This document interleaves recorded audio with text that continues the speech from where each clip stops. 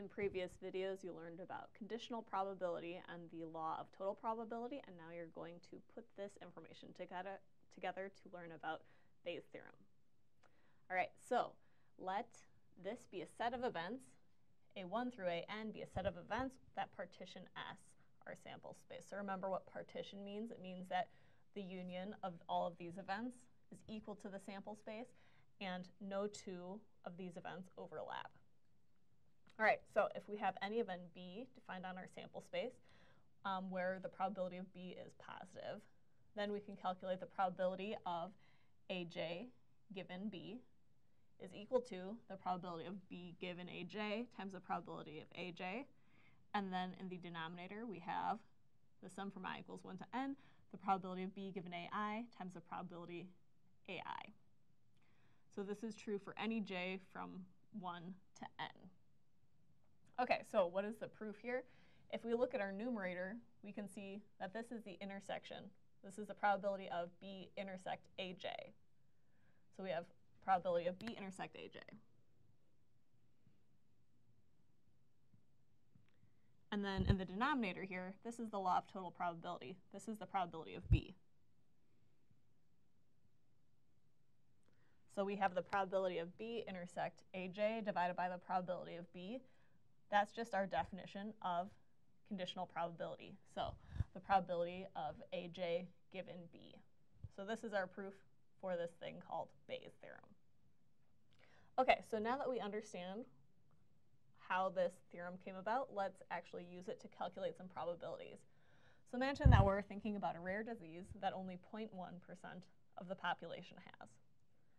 And we have some test, and if we use this test, then 95% of people with the disease will get a positive test result. So that seems pretty good. Most of the people with the disease will get a positive test result.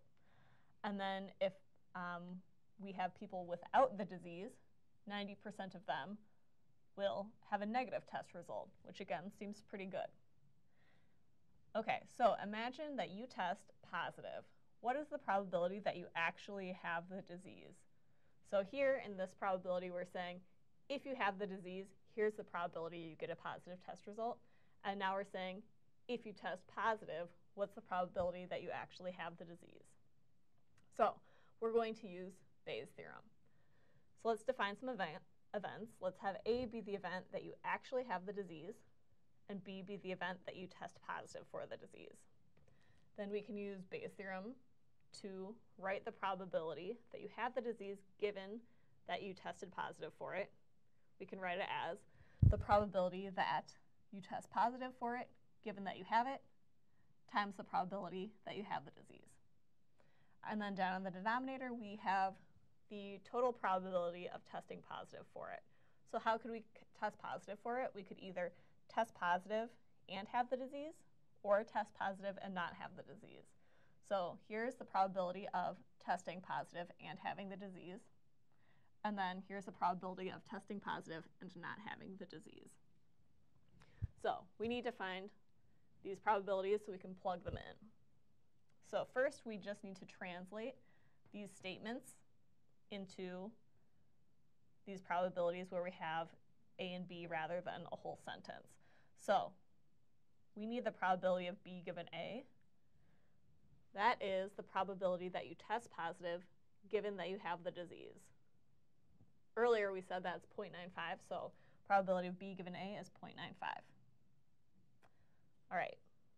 Next thing we need is the probability of B given A complement. And what does that mean? That means the probability that you test positive for the disease given that you do not have the disease. Earlier we said 90% of people that do not have the disease will test positive. So, in other words, if 90% who do not have it, 90% of people who have it will test negative.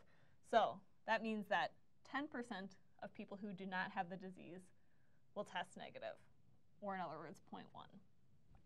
And then here we have the probability of actually having the disease, and we said that 0.1% of the population has the disease, so probability of A is 0.001. Now we can go ahead and plug those numbers in, crunch it out, and it comes to 0.00094. So let's think about what this means. The probability that you actually have the disease, given that you tested positive for it, is only 0.00094. So if you test positive for this disease, it's actually very unusual that you would have it. So this just kind of highlights the difficulty of testing for rare diseases because, in other words, you're going to get a lot of false positives. Testing for rare diseases is just hard.